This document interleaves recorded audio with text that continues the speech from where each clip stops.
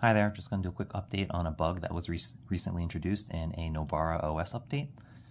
So basically, if you try to load into a game, the screen will go all fuzzy. And there's a fix for it, and I'll go over how to do the fix. But you can just see the fuzzy screen. I'll load into a game right now, and you can see it. So this is what the fuzzy screen looks like. But there is a fix for it, so I'll just go over it really quick. So in the Legion Go Tricks website, there is going to be this disable refresh rate script. You just download it.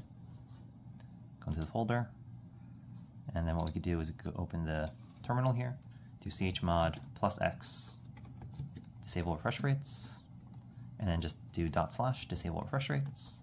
That's all you have to do, and then reboot. And that's the only fix you need to get games to start working again. So now if we try and load back into the same game, it should all be fixed and we should be able to load in.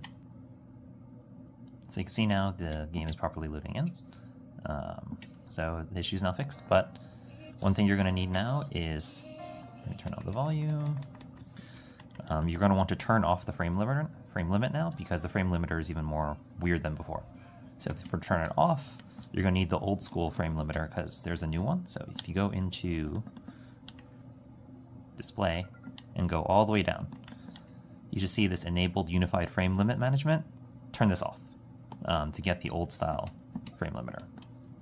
And now that when you have the old style limiter, you'll have the option to turn off the frame limit, and that's what you should do. But yeah, that's it.